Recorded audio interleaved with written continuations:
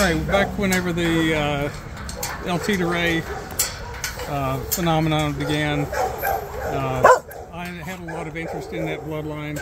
So Titere is a fantastic dog, and he was put together nicely, and just everybody agreed that he was very likely the best pit bull over a 10-year span. And so I began to feel some responsibility, since Titere is 70% my blood, trying to turn that into a sustainable bloodline. The Titere himself was a three-way cross, at least 3 ways, and that you never know how much of what you're getting is hybrid vigor. Sort of like I was talking about with the alligator spike Chinaman breeding that was so productive. So anyway, I've acquired a female named Tommy G from Brandon Phillips. He very generously put that bitch in my hands, and I've acquired semen off of Titere and inseminated her with it, and got a very nice litter of 5 females and 2 males, all of which have worked out very nicely for us. This is one of the females, double-bred Titere. Her name is Tati, T-A-T-I, and she's produced nice litters for us. She's very well conformed, got a great heart, and great natural endurance. Very fine young dog, and you'll see us a little further down the line start to do some crosses.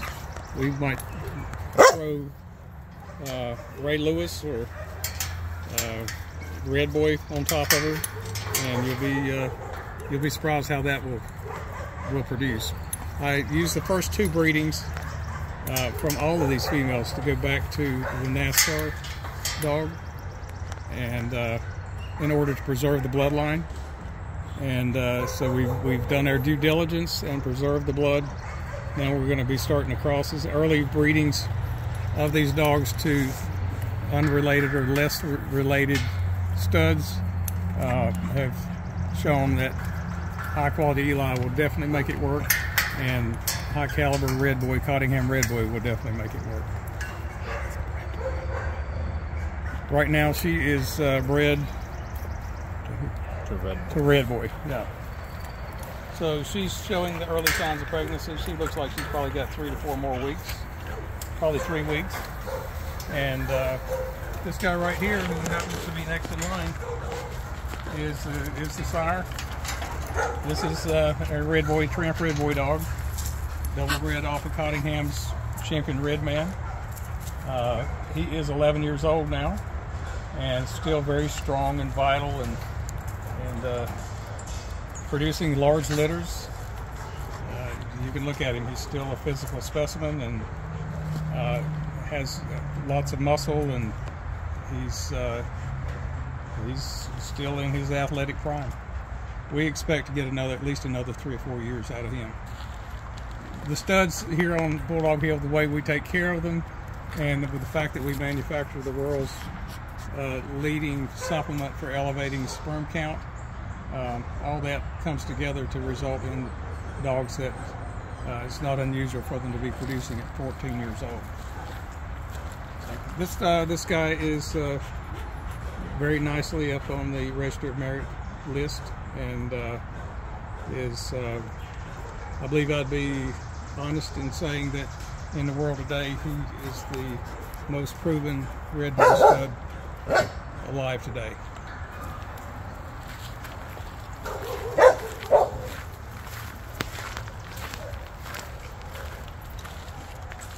All good things come to an end, and yeah, don't listen to what I'm saying, Redboy.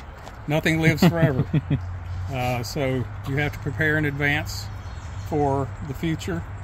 This handsome fellow is a son of Redboy, bred to his sister Ginger. His name is Red John, and he's a very fine specimen of a Redboy dog. Physically put together beautifully, and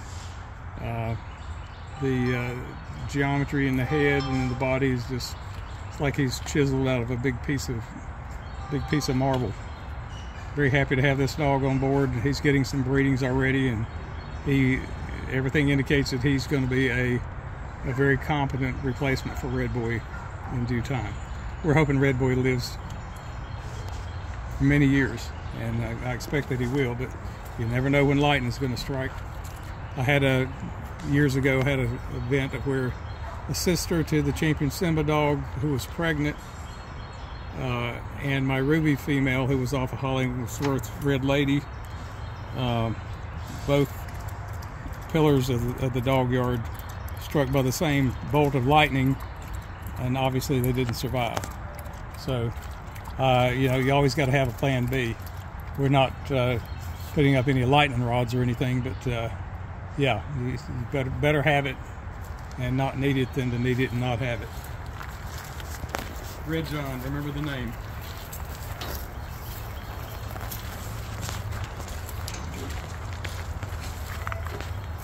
All right, this beautiful specimen of a bulldog is named Rondo.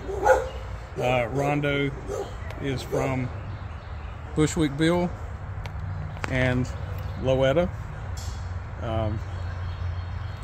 That's great royalty in this dog's bloodlines.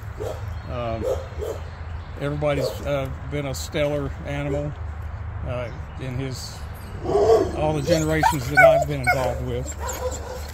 He is noteworthy in that he is an extraordinarily talented athlete, has incredible drive and pace, super high ability.